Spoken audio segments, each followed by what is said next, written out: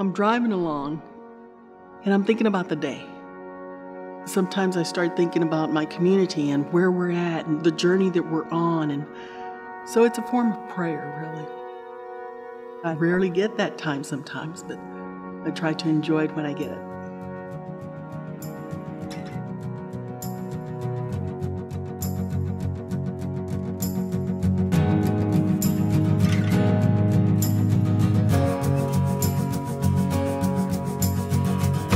We come from all walks of life, and we all have a story.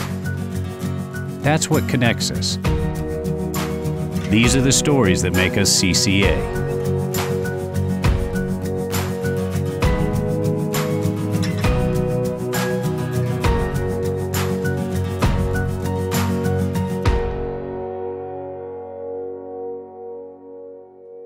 My name is Delia Herrera, and I am a chaplain in Texas. In high school is when I had a religious experience. God was telling me, I want you to be a nun. And I met a missionary catechist of Divine Providence sister.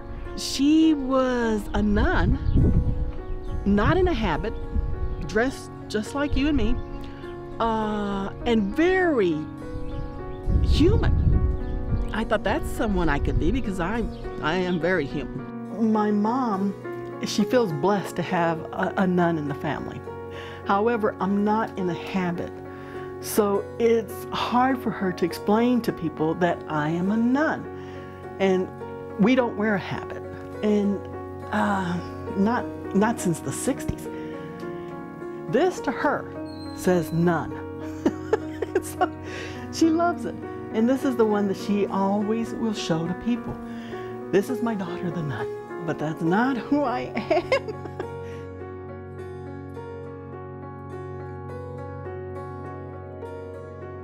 My church is still St. Joseph's Catholic Church. It's my home church.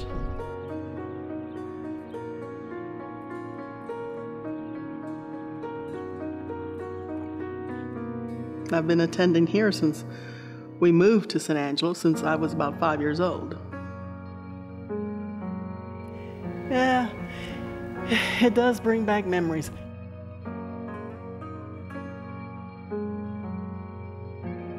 In our community, what we usually do is that we enter into a period of discernment where we seek God's will as to where we're supposed to go, how we're supposed to go, where we go. I have never worked in prison ministry before. And so I went ahead and applied. Well, I finally received a call for an interview with Eden. I was offered the position. I thought, well, I guess God wants me there. I thought it was very unusual. So I accepted the position.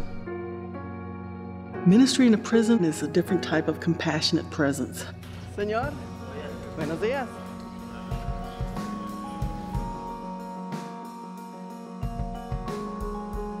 So how are things going for you? You okay? I said one day at a time. That is true. How about you? How you doing? I'm doing good. I'm doing very good. My job as the chaplain is really to be able to facilitate the religious needs of the inmates. There's something about being a chaplain that frees up people. There's almost an instantaneous trust in some aspect of it. For the staff, I provide a way for them to just be able to vent their frustration. What I assist the facility in really is being able to create that stable environment to where inmates are able to be doing something constructive and fill up their time, and they're able to live and do their time peacefully. One of the things that they do in hobby craft is that they go ahead and they make things, and sometimes it's as a gift for family. A lot of times what they do is this is how they earn a little bit of more money. He's planning to go back home and open up his own little stand and be able to create these products and sell them and be able to support himself and not get involved with criminal activity that will send him back to prison.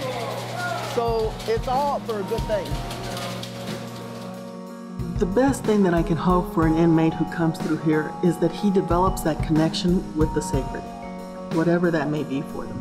There's got to be that connection to God, whoever God is for you. And I would hope that that is what they get out of here, that they get that deepening relationship aspect, because that will address everything else they've got.